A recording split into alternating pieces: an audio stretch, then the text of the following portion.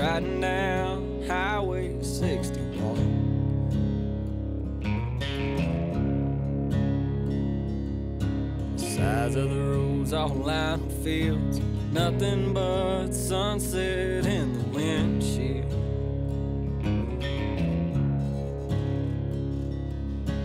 Feel it as soon as I ride into town. This is where I go to slow down.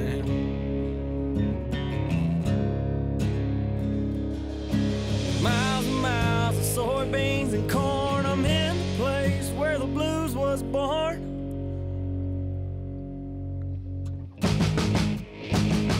About a mile from the big muddy river, place I'll always remember. Cabin on the lake and a fishing pole. Forever here I'll rest my soul. I can feel my worries drift away from being out in the sun all day. No matter where in the world I go, I'll always find home on the banks of that oxbow.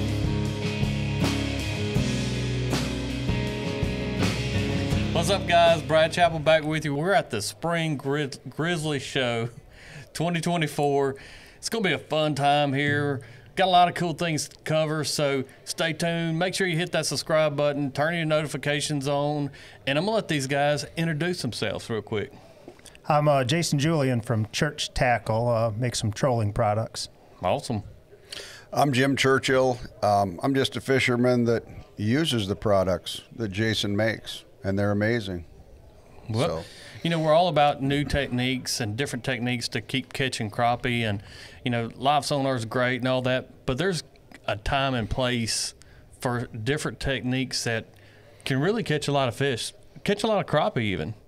Kind of tell us about some of the products that you make that can help people catch more crappie. So the main product that we make is a planer board. So a lot of guys are running different length rods to get their baits out to the side of the boat. And these do the same thing. You could run all the same size rods, but this board will take each line out different distances from the boat. So something that we're hearing kind of at the show is a lot of guys are catching the most fish or their biggest fish on their outside rod, the longest rod. Well, what if you could run a line 20 feet past that rod or 30 feet past that rod? And that's what the planer board can do. You know, I know for me, Lake Washington, a couple years ago, these fish get into shallow water and they stay really high in the water column as well. And you'll go into an area and you know there's fish there. There's fishermen everywhere, but you can't catch them as well. So that's why I really started long lining and also pulling planer boards back then, because I could get away from the boat. And it's amazing how many fish spook just by the boat coming through an area. But planer boards for me, you can take just about anybody out there as well, and it's kind of like watching a bobber almost, you know what I mean? Yeah. You're waiting for that little flag to go down and, you know, reeling the fish, but kind of go through the setup and how somebody, you know, what kind of rods would they need, or the whole basics of getting set up to run some planer boards here. So the basics, you can run these on all the same length rod. You just clip your line into that pad, and then clip your line onto that clip, and that's what pulls that flag down. So when you get a fish, that flag is going to pull down and that board's going to pull back out of line. It's especially easy if you're running a couple on one side, because you'll kind of have them lined up and suddenly one will get pulled back, get pulled out of line. It's the easiest indication that there's a fish there. And then you want to run your rod tips a little bit higher than normal. Try to keep that line from the rod tip to the board not touching the water. What's about the ideal pound test for us running planer boards? Monofilament is preferred, and we run 10 pound up north is what we run. A little bit heavier maybe than you guys are running, but 10 pound it's a nice diameter to kind of clip in the clips. Like back behind the clip, you can run pretty much any kind of style bait. I know we use them a lot for, you know, just jigs, but also in the summertime on some of the big waterways, those fish get out and suspend in open water, and, you know, they're in loose schools, but we'd run crankbaits from them. And that's a really good fit for the boards. crankbaits. It'll pull all the crappie size crankbaits, the bandits and whatnot. That's not a problem. It's actually a really good fit for them. I know you've got another product here as well that we're going to talk about that I really wasn't familiar with until I stepped over there and you showed me a little video of how it works, and man, that's a pretty neat little deal too. Yeah, so it's our stern planer. So just like you would with a planer board, you run your bait or your jig back your 20 feet, your 30 feet, or whatever your lead is.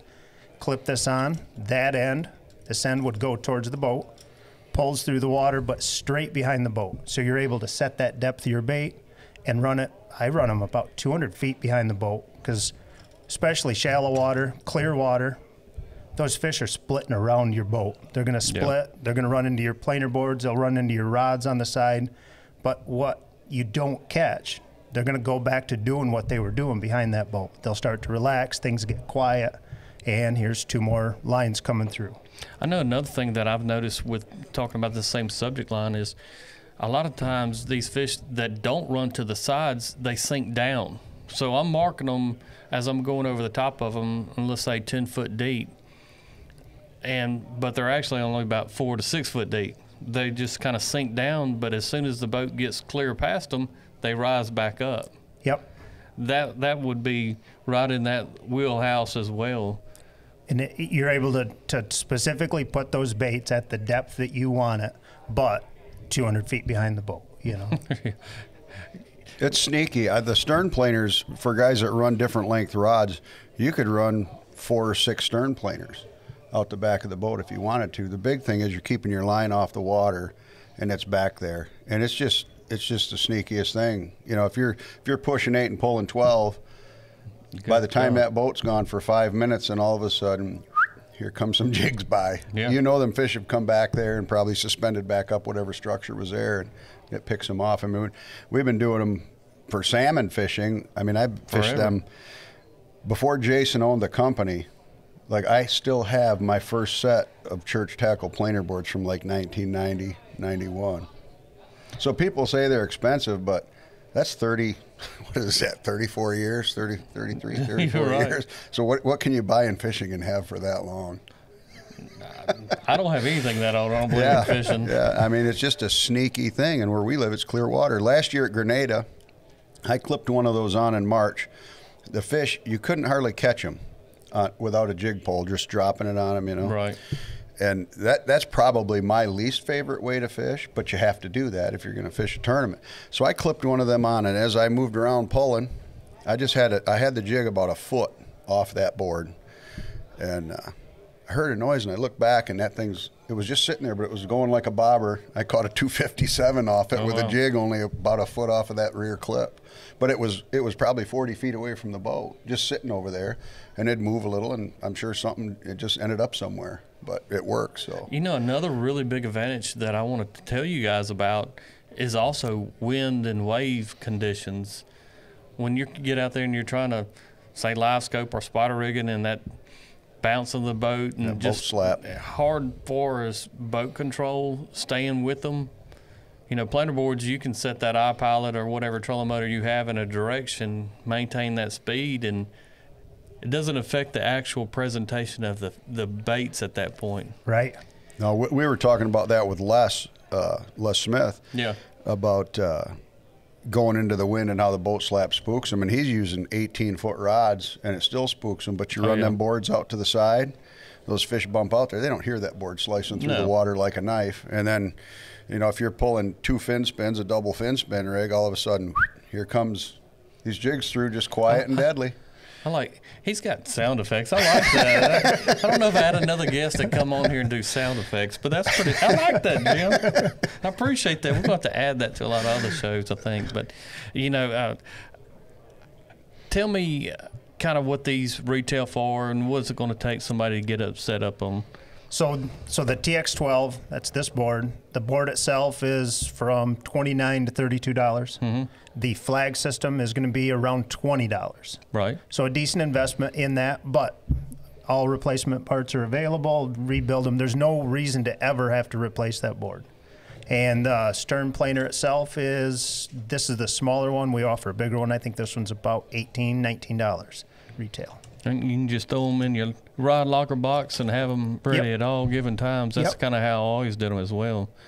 You know, I like them because you can take anybody in the boat with you and watch these little guys go to work back behind the boat.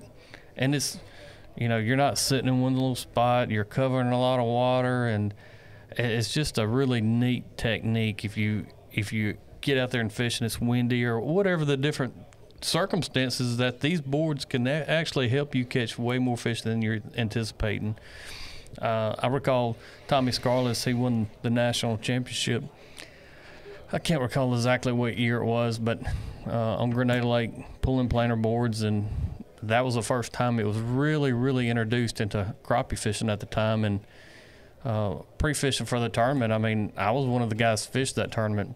And we was like, what in the world is this guy doing out there?